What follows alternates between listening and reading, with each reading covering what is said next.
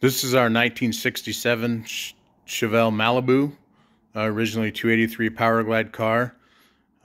It currently has a 350 in it with a comp cam and some Edelbrock heads.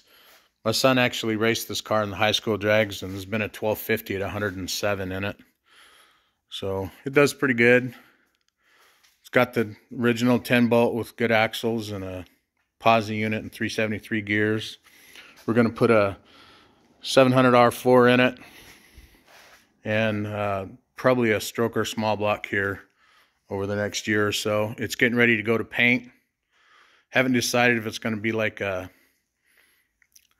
really deep red over black, or if it's going to be a really dark, like metallic blue over black, but probably one of those colors. Kind of dig them both, but another car to make memories with and hopefully cruise and have a good time in.